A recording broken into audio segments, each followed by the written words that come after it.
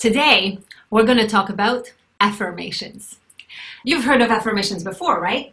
The thing is, they don't work if you don't believe them.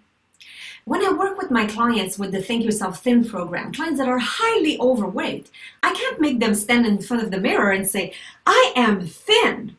Or when I work with my clients that are in deep financial struggles, it's not going to work to make them stand tall, put their hands on their hips and say, I am rich.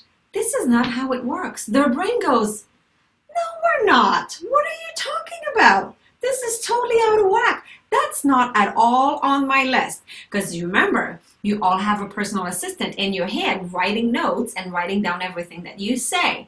So your personal assistant, when you say things like that, if you are highly in debt and you say, I am rich, your unconscious mind goes, what are you talking about? No, we're not. So the programming needs to happen at an unconscious level. So this is what I do. I work with my clients at an unconscious level to recreate different thoughts so that eventually the unconscious mind will start believing you. Now, if the gap between what you want and where you're at is too big, you need to start closing this gap. Okay, so there are some fast track processes that I do with my clients, and I work at an unconscious level, and I can easily change and accelerate the process so that I propel my clients to become what they want to be right away. It needs to happen at an unconscious level, so it's quite hard for you to do this by yourself at a logical level. That's what I do. Now, there is, though, something that you can do yourself today. And I'm going to give you this technique to get the process started. Is it going to be as fast-tracked as the processes that I do with my clients? Not quite. However, it will get you started.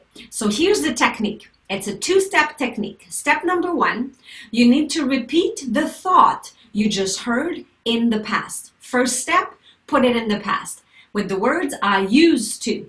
I'll give you an example after. Step number two, a progressive statement. A progressive statement starts with, I am willing to learn, or I'm in the process of, okay? So here's the example. You hear yourself say, I'm so stressed out. First step, you say, oh, what did I just say? I need to rephrase that. I used to be stressed out. So your personal assistant hears it and said, well, actually, this is true. But why are we talking about this in the past? Are we done with this? And then it wonders, the personal assistant is not sure. So then you say, now I am willing to learn how it feels to have a balanced life. So your personal assistant goes, yes, it's true. We used to be stressed out. Are we done with this? Well, I guess we're done with this because now we're willing to learn how it feels to have a balanced life.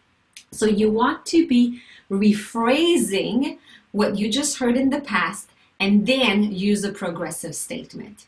So go ahead, start rewriting the monologue in your head and changing the orders you give to your personal assistant, and start closing the gap so that when you talk to your unconscious mind goes, yes, I know exactly what you mean. I'm putting that on the list.